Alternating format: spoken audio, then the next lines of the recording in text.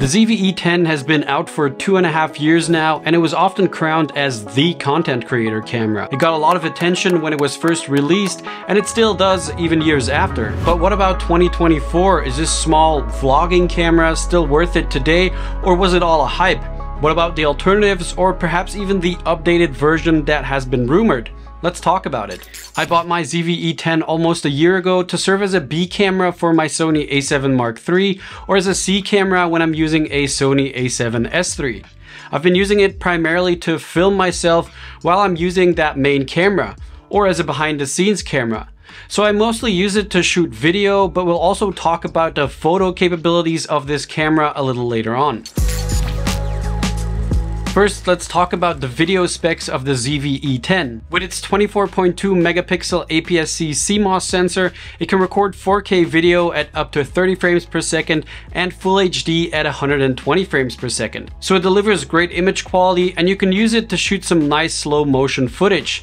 This little camera also features Sony's excellent autofocus system with 425 face detection points. It offers excellent face and eye autofocus, so when you're filming yourself or other people, the autofocus will lock onto the face or the eyes, and it will stay on, even if you're walking around in the frame or even in low light situations. This was one of the reasons that convinced me on the ZV-E10, and I believe it's vital for anyone self-filming. The ZV-E10's autofocus system also has touch tracking. That means you can tap on your subject on the screen and the camera will track it and stay locked onto that subject. Even when stepping in and out of frame, it will catch focus quite quickly. Another autofocus feature that is kind of unique to this camera is the product showcase mode. It allows you to quickly switch from eye autofocus to an object that is close by. This is great if you, for example, want to do product reviews or anything like that, and you don't want to have to change around the autofocus settings too much. You just press this button and Bob's your uncle. Now there's one more interesting focus feature on this camera, and I'm not actually sure if it's a good or a bad one, but I'll show you in a little bit. The ZV-E10 has 10 different picture profile options. Some of these profiles allow you to shoot a lower contrast image, which gives you more freedom when color grading. It's, for example, capable of shooting in S-Log2, S-Log3, and HLG. However, I wouldn't recommend shooting in S-Log3 because this camera does only do 8-bit recording. So in PP8 or S-Log3, the footage will quickly fall apart when grading. The S-Log2 picture profile, on the other hand, works great for color grading, and it's what I've been using for years on my Sony a7 Mark III as well. I've already mentioned that the ZV-E10's autofocus performs well in low-light situations, but also the overall low-light performance of this camera is pretty decent, especially if you pair it with a fast lens like an f1.8 or f1.4 lens and you choose the correct picture profile. You're able to get very decent low-light footage with this camera. So even for people filming events or weddings or things like that, the ZV-E10 can be an option for you. And that brings me to one of the best things about this affordable little camera, and that is the fact that you can mount any Sony E-mount lens on the ZV-E10, and that gives you a ton of options for whatever you're going to be using this camera for. Anything from extreme wide angle lenses for vloggers to zoom lenses for a more run and gun setup. I mainly use the Tamron 17-70 f2.8 on my ZV-E10, and this lens covers a large focal range, and the f2.8 aperture provides a pretty decent low light performance and a nice out of focus background. Sure, it's a pretty big lens for this tiny camera, and it looks a little bit out of balance, but it works great for my needs. You can also buy the ZV-E10 with the 16 to 50mm kit lens, which is fine if this is your first camera and you're still kind of experimenting, but to be honest, I think you can only really get the most out of this camera with a better lens.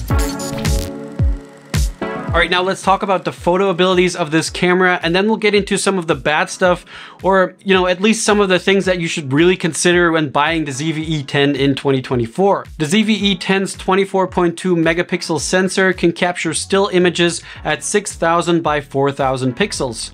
And for most users, this is going to be more than enough, even if you need to crop in a little bit here and there. It can burst photos at up to 11 frames per second, which is pretty great for this little camera. And with a max ISO of 32,000 and a shutter speed as fast as 1/4000 of a second, it will have you covered for most photography scenarios. The image quality is also perfectly fine. If we compare some of these shots with my A7 Mark III full-frame camera, I think it's hard to see a strong difference. But there is one big downside to this camera for photographers, and that is the fact that the ZV-E10 doesn't have an electronic viewfinder or EVF. I know a lot of people shoot photos only using the screen, and that's fine if that's your thing, and this camera is great for taking photos here and there, but not having an EVF to me is a big limitation when it comes to using this camera primarily for photos.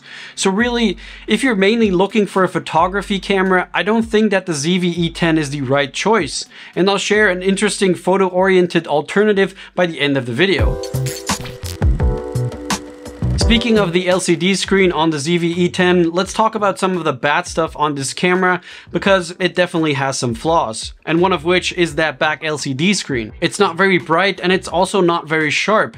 In bright daylight, it becomes hard to see clearly on the screen, and even though there is a sunny weather option which increases the screen's brightness, using it will quickly drain your battery. This is also where an EVF would actually come in handy. Now, if you're using the ZV-E10 in, let's say, a YouTube studio environment or just indoors, the screen will do just fine. Just don't expect too much of it, I guess. Now, one of the biggest problems with the ZV-E10 is the rolling shutter issue when shooting video. When you move the camera quickly, especially when panning, your shots will look wobbly and jelly. Again, if you're a studio shooter, or you just keep your camera on a tripod, or you're mostly doing smooth camera movements with, for example, a gimbal, then you most likely won't have any issues here. The ZV-E10 is powered by older Sony NP-FW50 batteries, which should last up to 80 minutes of video recording and 440 still photos.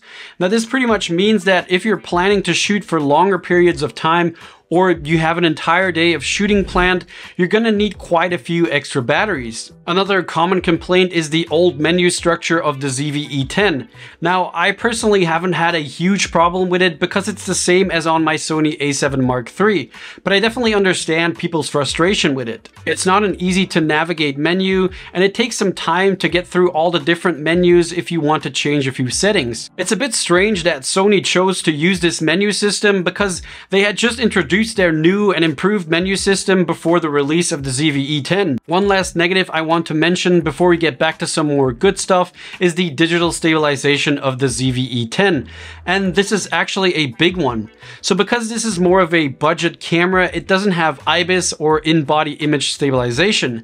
And this IBIS, which you'll find in the more higher end Sony cameras, basically stabilizes the sensor to compensate for any movement, and that results in smoother videos or sharper photos at lower shutter speeds. Now, the ZV-E10 unfortunately doesn't have this, which is kind of weird for a camera that was marketed as a vlogging camera.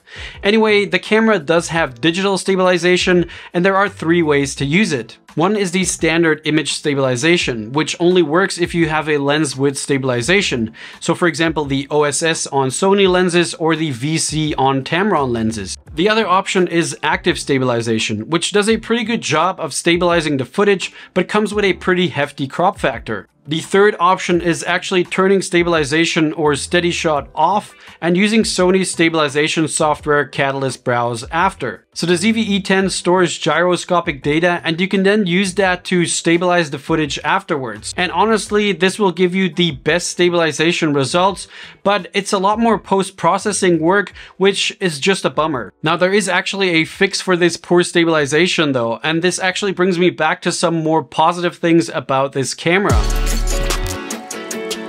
The ZV-E10 is lightweight, it's small, and it's really easy to carry around with you if you're going on trips or as a second camera. And the fact that it is so small means that you don't need to buy a super expensive heavy gimbal to get some buttery smooth footage. You can pop the ZV-E10 on a small, lightweight, and budget-friendly gimbal like this one from Feutech, for example, and that will get you much better quality smooth footage than the internal digital stabilization. A few other things that I really like on the ZV-E10 ZV-E10 is the fact that the screen is fully articulating, which is essential when filming yourself. Also, the thick red rectangle that appears around the screen to show that you are actually recording is a great feature, as well as the red tally light on the front showing that the camera is rolling. I also like that the ZV-E10 has a nice big movie record button on the top, which makes operation much quicker and easier. The USB-C tethering allows you to directly stream to a computer, which is great if you want to use this camera as a higher quality webcam when doing video calls. And lastly, the defocus button. When you press this button, the camera will cycle between the option clear, which essentially stops down the lens for more depth of field and a less blurry background. Or you can set it to defocus, which opens up the aperture all the way to isolate your subject from the background by making the background more blurry. Now, if you're someone who knows their way around a camera and you understand how aperture and depth of field works, this button might seem a little bit strange and even useless, because you can get the same result simply by changing your settings.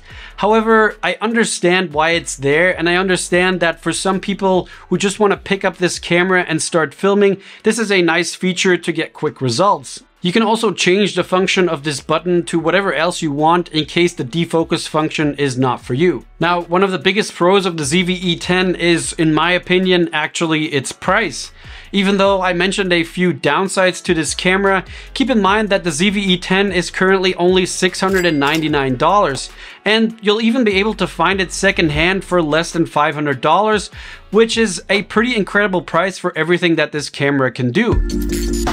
Especially if we take a look at some of the alternatives. First, there is the Sony A6400, and this is actually almost the same camera as the ZV-E10. It's slightly more expensive, but for that you get weather sealing, a viewfinder, and an overall more photography focused camera body. However, the A6400 doesn't have a fully articulating screen, it doesn't have digital stabilization or eye autofocus for video. So it's obvious that this is going to be the better choice if photography is more important to you. But for anyone interested in shooting video, the ZV-E10 is definitely the better option for you. Next, the A6700, Sony's latest flagship APS-C camera.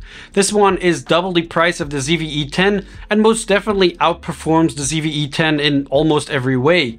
The biggest differences are a 10-bit color instead of 8-bit, the use of Z-type batteries, weather sealing, and better stabilization, just to name a few. But I mean, it's double the price, so it kind of makes sense that it's better. Now, there are some rumors that Sony will be releasing a new version of the ZV-E10, and these are just speculations because, as far as I know, Sony hasn't officially announced anything about this yet. But when the new version of the ZV-E10 comes, it will most likely offer things we see on the A6700 or even the FX30. Things like a better sensor, which will get you that 10-bit color. And it will also have those better Z-type batteries, and I'm guessing they'll probably update the autofocus as well. So is the ZV-E10 Mark II going to be better? Yes, obviously. But that being said, there is no confirmed release date for the second ZV-E10, so chances are you'll be waiting for another year or so for that one. And it will also be slightly more expensive than the current one. Okay, so should you still consider buying the ZV-E10? Is it still worth it today? Well, it really comes down to your needs and your budget. The important thing is to look at this camera from the right perspective. This is not a professional level filmmaking camera. And it definitely has its downsides, especially if you are looking at it from a more professional standpoint. But when looking at it from a content creator or a beginner videographer's viewpoint, this is a fantastic little camera for a very cheap price. Paired with a good lens and a few workarounds here and there, you'll be able to create beautiful looking shots with the ZV-E10. And in this price range, I really currently can't come up with anything that beats it. But if the downsides of the ZV-E10 are a deal breaker for you, then you should probably look at a more professionally oriented camera, for which you'll definitely pay more. Anyway, that's pretty much my 2 cents on the Sony ZV-E10. I hope this video was helpful to anyone looking to get this camera, and if you have any questions, feel free to leave them down in the comments. As always, thanks a lot for watching, and I'll see you in the next one. Bye!